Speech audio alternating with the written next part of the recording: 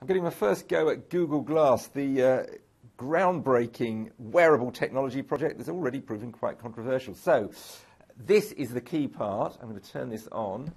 It's a screen in front of me. You can't really see that screen. I can see what looks like a sort of 20-inch plasma hanging in the distance, and you can see it projected on that phone in front of me. It's seeing what I'm seeing. So it immediately says, OK, Glass. I then get a list of things that I can do. For instance, take a picture. There I've got a picture of the cameraman. I'm going to go back. OK, Glass. Let's record a video.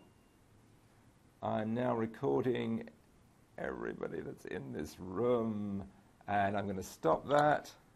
All of that material goes straight into the cloud. It takes a bit of getting used to. You've got to learn to go backwards and forwards through there. I'm back at the main menu. That's where I wanted to be. Oh, I'm now in a phone call. Now, I don't want to take the call. Another technique I can use is to do a long press and then ask it a question. So,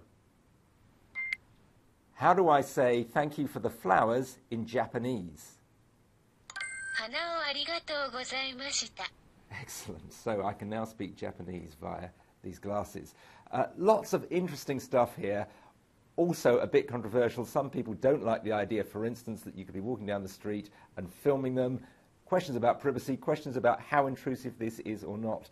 It'll be interesting to see how people experience that. For now, I'm going to see if I can get this to navigate me to the Bay Bridge. OK, Glass. Get directions to the Golden Gate Bridge. Head northwest. I'm about to try and make my way to the Golden Gate Bridge using this. Interesting test. It needs a bit of work still, though, I think.